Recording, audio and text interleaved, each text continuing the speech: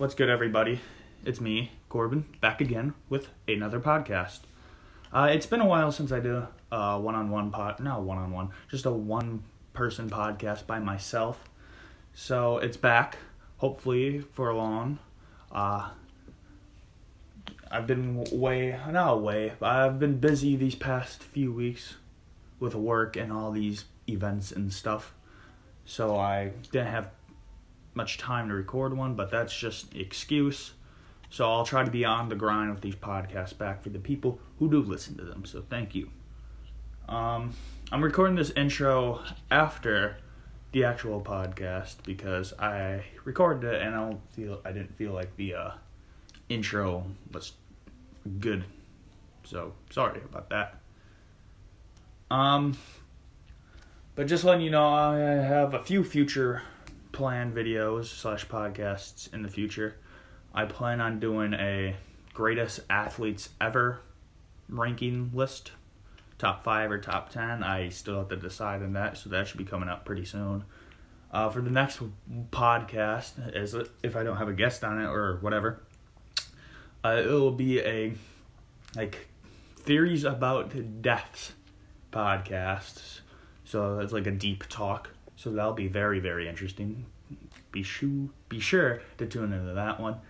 And I don't know if I'm going to do this one for the final one I have in mind. The final one I have in mind is a story time podcast where I just tell stories. Some crazy stories that I have experienced. So I don't know if I'm going to do that one, but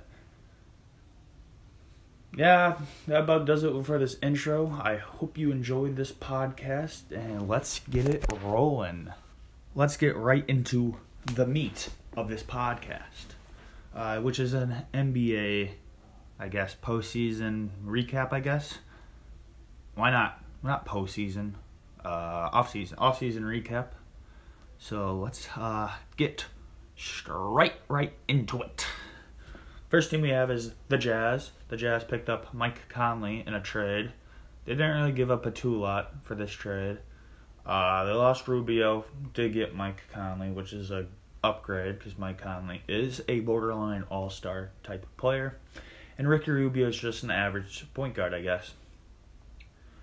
Mike Conley will add, a second scoring to the Jazz right behind Donovan Mitchell. He can play make for Donovan Mitchell, so Donovan Mitchell doesn't really have to play make as much as he did. And they also picked up Bogdanovich, who also is a scorer, a wing scorer, to help with Conley and D-Mitch. So this team is, very deep. They have a well-balanced team, well-balanced offensively, well-balanced defensively. They can shoot the ball as well. They have good enough playmakers. So this team is pretty well balanced. They have a great coach. They got the best rim protector in the league. So this team is very good. Western Conference Finals appearance? ? I don't know. But moving on to the Brooklyn Nets. The Nets picked up 3 big names in this year's offseason. Kevin Durant, Kyrie, and DeAndre Jordan. Kevin Durant won't be able to play for, this whole year because of an Achilles injury. So we have to see that duo, that true team, a year from here, Does that make sense? But we can't see it this year. Kyrie, he has a chance to a fresh start. He has a fresh start with a new team, new city. He's replacing D'Angelo Russell, who had a great season in Brooklyn, but I think Kyrie will live up to him, and do even more for the Nets. DeAndre Jordan, does he start right away with Jared Allen at center? I don't know. I personally think DeAndre Jordan better right now. He was just an all-star a few years ago, so he has the talent. But Jared Allen is up and coming. He could improve as well. So who gets the starting spot? I don't know. I don't know. Maybe play both at once. You see how that works. They still got Karis LeVert, I'm pretty sure. I'm pretty sure they still have Dinwiddie. So they have good scoring at the guard position. They have good big men. Their wins are kind of lacking right now. I can't think of any wins right now for them. They have Torian Prince, who's a win, but he's not like a notable win, I guess. That'll do much damage. So the Nets, they'll be pretty good. They'll be better than last year, which is good.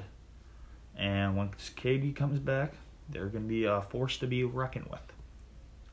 Moving on to the Lakers. The Lakers got two big names this free agency, Anthony Davis and DeMarcus Cousins. Anthony Davis, they traded basically their whole team for, but I think it's a good trade if they want to win now. Anthony Davis is easily top, I guess, 7 NBA player right now. Him and LeBron, that's a great duo. They also picked up DeMarcus Cousins. If DeMarcus Cousins can travel to his former self, does that even make sense? I don't know. But if he could travel to his former self, the Lakers are going to be pretty damn good. And people forget LeBron is on this team still. Like, LeBron is still LeBron. He averaged 27, 7, and 7 on and off year. Like, that is just crazy. So, Lakers, they're going to be a great team. Top 3 team in the league? Question mark. I think they have a realistic chance for a ring. Moving on to the other LA team, the Clippers. Clippers also got 2 big free agent signings in Kawhi Leonard and Paul George. Kawhi Leonard finally joins in his team, the Clippers. He also got Paul George to come with him via trade. Paul George, MVP candidate, not most improved. I guess he is a most improved candidate. He improved considerably this year, but wasn't a candidate for it. Also a Defensive Player of the Year candidate, coming off a career year in OKC. So that's a very good defensive duo. They also have Pat Bev running the point, who's one of the best defending point guards in the league. They got Montrezl Harrell in the paint. They got Lou Will off the bench. So they're going to be pretty good. Moving on to another Cali team, the Warriors. Warriors lost Kevin Durant, but that really doesn't mean anything because he would be injured anyway. Picked up D'Angelo Russell, though, who will add to that all-star duo with Steph Curry and Klay Thompson. Klay Thompson won't be returning to the playoffs, so it'll be D'Lo and Curry for pretty much the whole year. So I wonder, that's a very interesting duo to watch out for. They still have Draymond Green, but their bench and depth is not looking really good at all. They have like 4 good players healthy right now. So that's a team to watch to see if they live it up. I also have a bold prediction to make. Steph Curry will win MVP this season. That is my bold prediction. He's going to average 34 points per game and win an MVP, his 3rd MVP. Moving on to another team that got a big name this offseason, the Houston Rockets. Houston Rockets traded All-Star Chris Paul. Was he an All-Star this year? I don't think he was, but traded away All-Star caliber point guard Chris Paul for superstar Russell Westbrook with a few picks. So this Rockets team, I think, got way better with the addition of Russell Westbrook. Him and Harden reunite in Houston. They still got basically their whole team with PJ Tucker, Gerald Green, Austin Rivers, Clint Capella back. So this team will be better than last season. People on Twitter are saying it's not going to work. I think it's going to work wonderful. They top 3. This is going to be a very fun NBA season with all these teams getting better. So it's going to be really fun to watch. But I think that's probably one of the best duos in the league. Russell Westbrook and James Harden. 2 of the last 3 MVPs joining. That's a scary sight. Then moving on to the Thunder. Call me crazy, but I still think this is a playoff team. They got all-star caliber point guard in Chris Paul. They've got a young rising guard in Shai Gilgeous-Alexander, who's going to take another step up from last season. They got a borderline 20-point scorer in Danilo Gallinari, who's 6'10", small forward. So he's going to be good. They got Steven Adams, who's going to get like 15 rebounds a game this season, who could make another jump to an all-star. We don't know. But other than that, that's about it. But I still think that core is still good enough to make the playoffs, maybe as a 7 or 8 seed. But only time will tell. Chris Paul might get traded somewhere or bought out. We don't know yet. So I still think they're a playoff team. Moving on to the Celtics. Celtics picked up Kemba Walker to replace Kyrie Irving, which I believe cancels each other out. Kemba will probably work better with teammates and team chemistry. But I think Kyrie was the better player, so it kind of cancels each other out. But they lost Al Horford, big-time center. They picked up Enes Kanter, who isn't a terrible replacement. But he's no Al Horford. I think Al Horford is a bigger loss than they think he is. So, yeah. They also lost Marcus Morris. People really don't see that as a big loss, but that's a big loss, man. Yeah, I think he was averaging 17 points at one point of the year. And he's not really a scorer either, so that's a big loss for them. Moving on to Big Al Horford. He joined Philly. Philly had an iffy free agency. They've lost Jimmy Butler and J.J. Redick. They pick up Al Horford, though. Tobias Harris stays. You got Josh Richardson. I don't know how I feel about this Sixers team right now. Are they a top 2 team in the East? Probably. But did they get better this season? I don't know. They lost the closer, Jimmy Butler.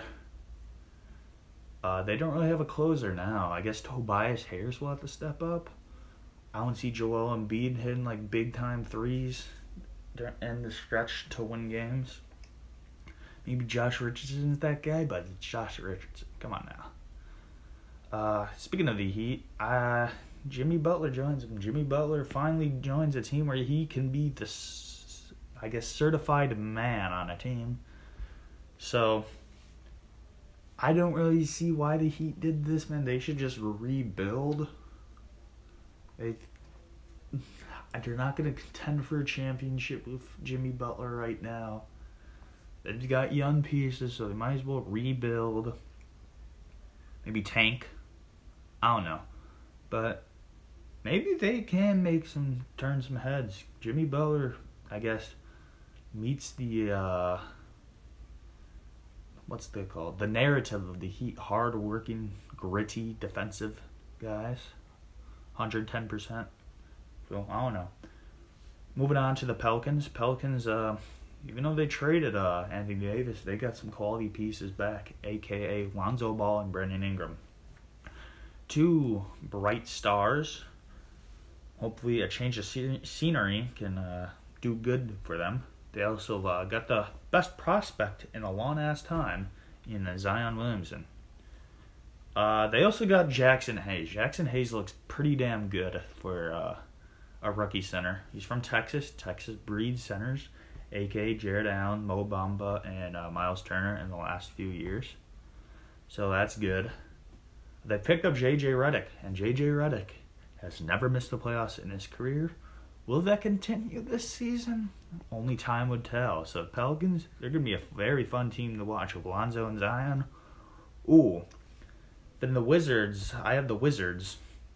But Corbin, what did the Wizards do this free agency? Well, they drafted probably my favorite player in the draft, Rui Hachimura, the Japanese sensation himself from Gonzaga. I really like Rui Hachimura. I don't really know why.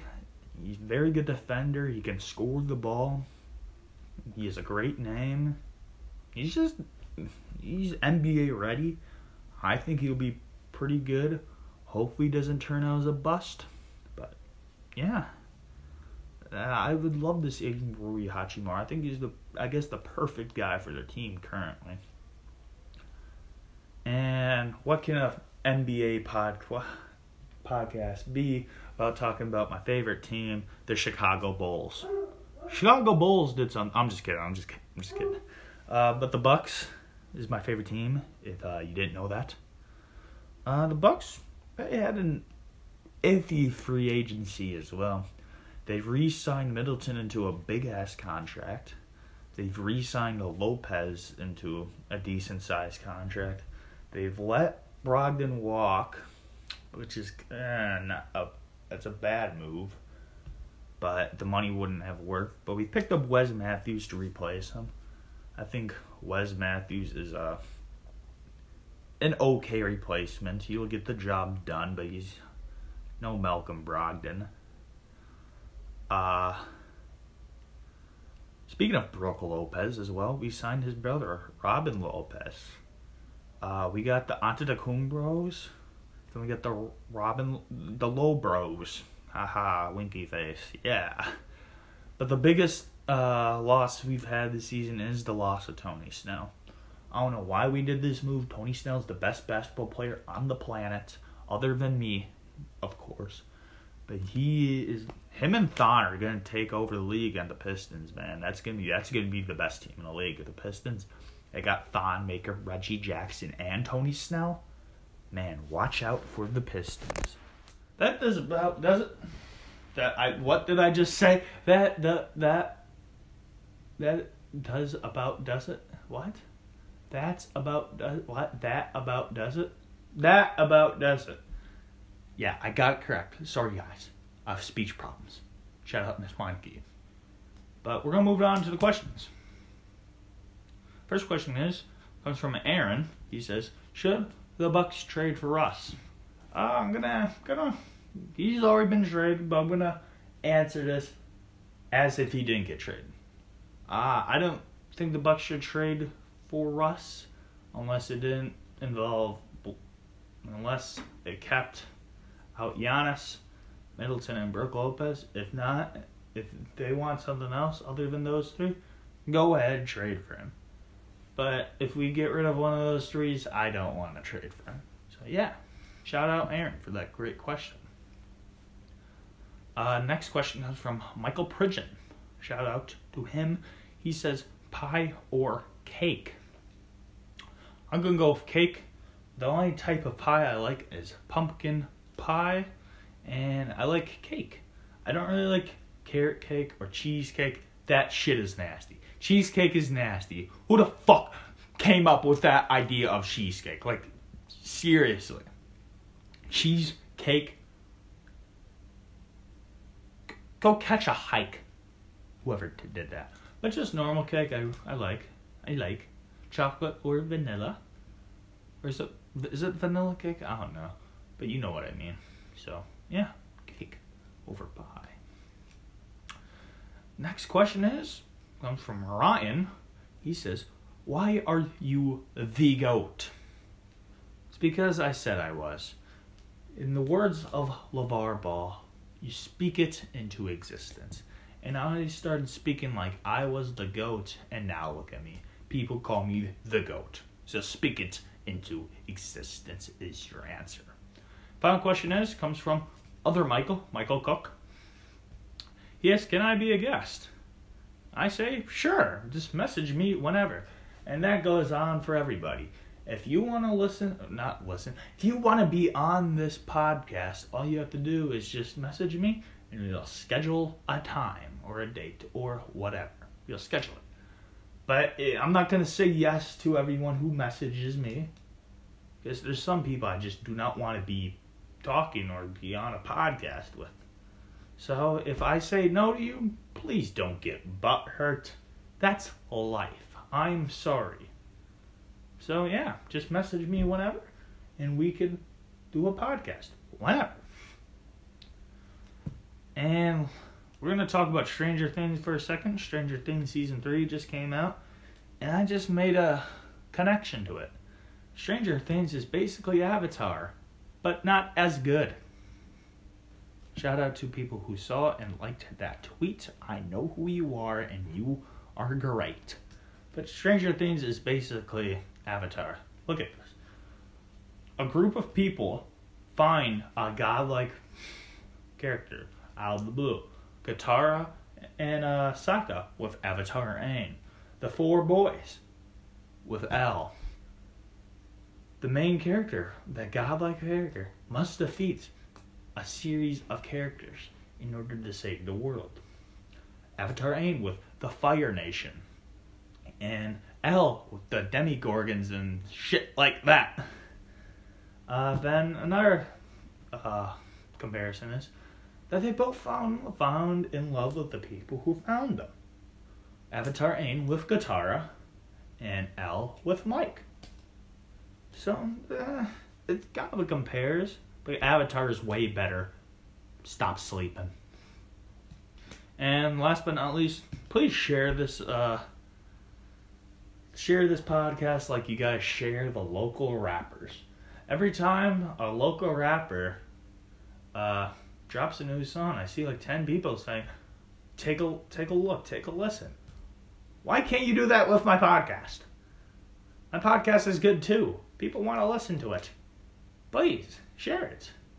I'd very appreciate if you guys share it. Yeah. Please share it. I don't care who you are. The more views it gets, the better it gets. Yeah. And once you do share it, and once I do blow up, I'm gonna act like I don't know nobody.